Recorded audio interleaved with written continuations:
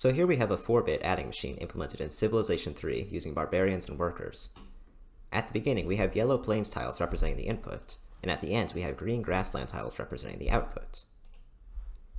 The yellow plains tiles are divided into 2 columns of 4 bits each, where the least significant bit is at the top and the most significant is at the bottom. So this is a 1 bit, a 2, a 4, and an 8. If a barbarian occupies the bit, its value is set to 1. We can remove the barbarian from the tile to set its value to 0. Now this column contains a 1, a 2, and an 8, making its value 11. We'll do the same for this column, removing 2 of the barbarians to set its value to 10. Now, with an input of 10 and an input 11, the output over here should be 21, giving us a value of 1 set in the 16th place, the 4th place, and the 1 place. We can run the circuit by pressing enter repeatedly. This will take some time, so I will fast forward the video.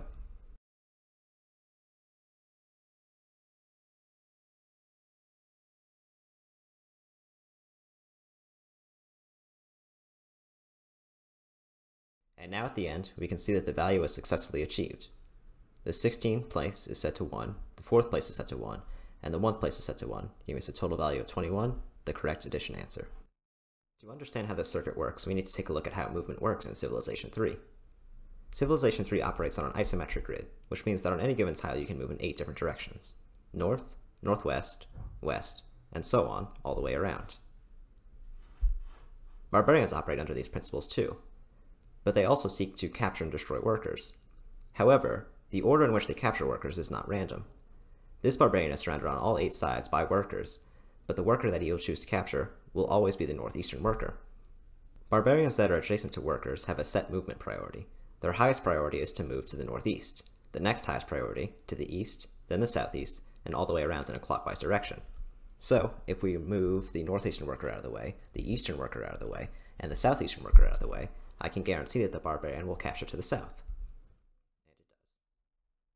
When a barbarian is not adjacent to any unit, it will stay fortified, with one exception. If a unit occupies the northwestern southeastern diagonal that the barbarian lies on, the barbarian will then seek out to capture the unit.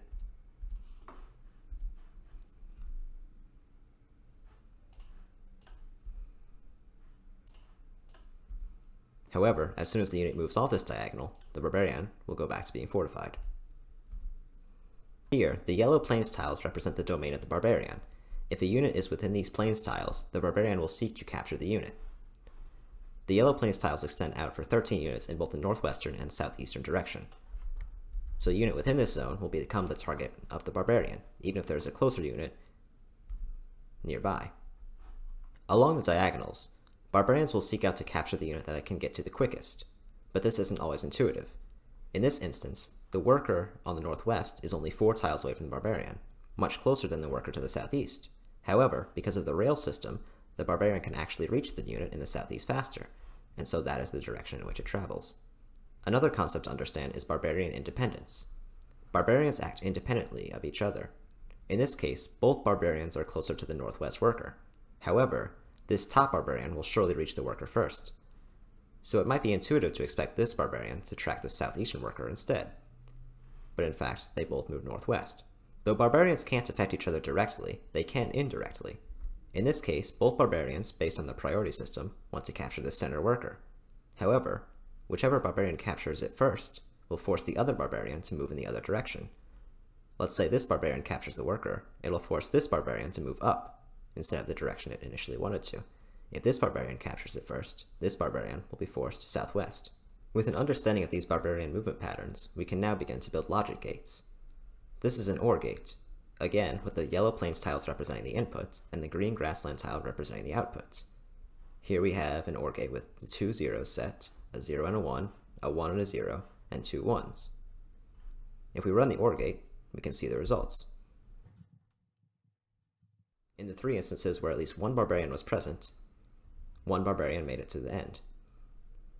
In this instant, where 2 barbarians were present, the extra barbarian was sent into the city, where it was destroyed. Cities act as a trash can for extra barbarians, and are useful to get rid of them when they are no longer needed. Here we have an AND gate, with a time of 4 ticks. At the end of 4 ticks, the only final square that should be occupied is this one, where both barbarians initially are present. And we can see that result was achieved, with the excess barbarians being dumped into their various cities. Here we have an Xor Gate. An Xor Gate will produce a result of 1 only if there is one and only one input.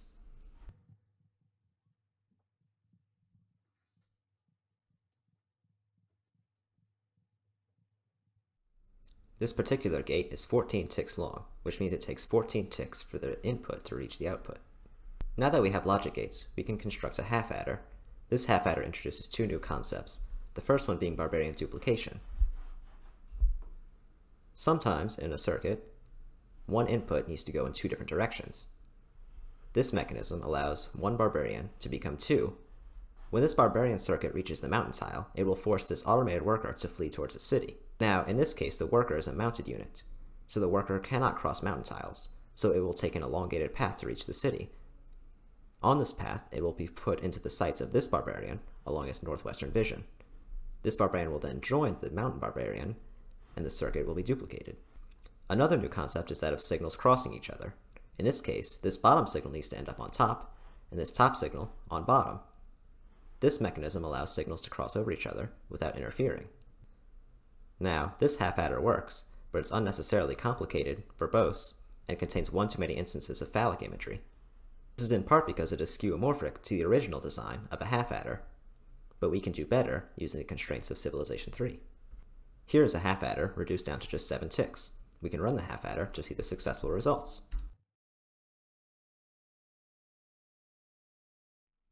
The half adder produced a result of 0 and 1, with a significant digit on bottom, which is a correct result of 2, equaling 1 plus 1. Here we have a full adder, which takes in 3 inputs and produces 2 outputs. The full adder itself is comprised of 2 half adders located here, and 1 OR gate. Running the half adder with 3 inputs activated should produce 2 inputs at the end, representing a 3.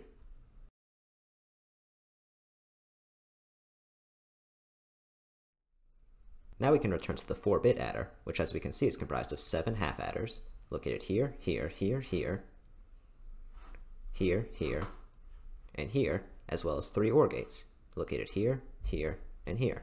The half adders compact quite well. The only modification needed to be done to them was adding a 2-rail system here, so that the barbarians correctly dispose of themselves in the correct cities. If you're interested in trying these circuits out for yourself and messing around with them, I've included a link in the description to my website, which hosts a catalog of all the circuits I've created. Also in the description is a link to the Civilization 3 subreddit, r/civ3, which I highly recommend if you have any interest in the game. I hope you found this video entertaining, and take care.